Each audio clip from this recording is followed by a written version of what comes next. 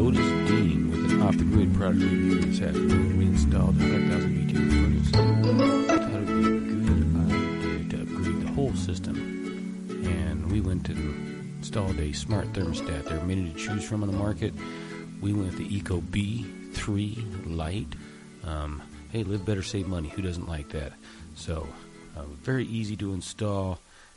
Screwdriver and built-in level with the system. Helps you level things out and just connect a couple wires. So it comes with a 3-year limited warranty and compatible with most furnaces. Go to ecobee.com/compatibility to check to see if your furnace is on or off the list. I guarantee you probably most all of them are on the list. It's Wi-Fi compatible. I hooked it up to my cell phone. One of the things that we liked about this that over the others, other than price point, was the fact that had room sensors, and so we can put room sensors in other rooms, and it'll help us average out the temperatures. Comes complete with everything that you need to get installed. How to install your Ecobee3 Lite smart thermostat with plain, straightforward instructions. Lets you know the tools that you're going to need. Most simple screwdrivers, maybe a drill gun, and tells you all the steps to move forward to do it safely and effectively. Also lets you know whether you're going to need the portable power extender kit. Some furnaces don't. My furnace did, and we installed it.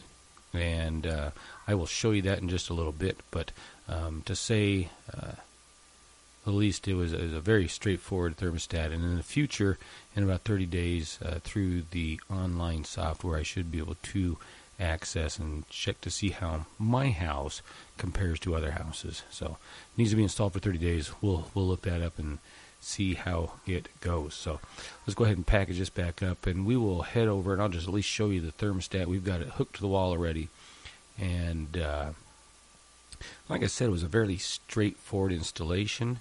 You can see that we're set at 71 degrees in here right now. We're still plugging up some holes in this old house, but gives you the local hooks via the internet Wi-Fi to your house to the local weather. Then you can go into the main menu. Shows your system, your sensors, your schedule, comfort settings, what you find to be comfortable while you're asleep, while you're awake. There are vacation modes, remotes, and reminders on here to make the whole setup easy. So again, it took me maybe 15 minutes to go ahead and set up this portion of it.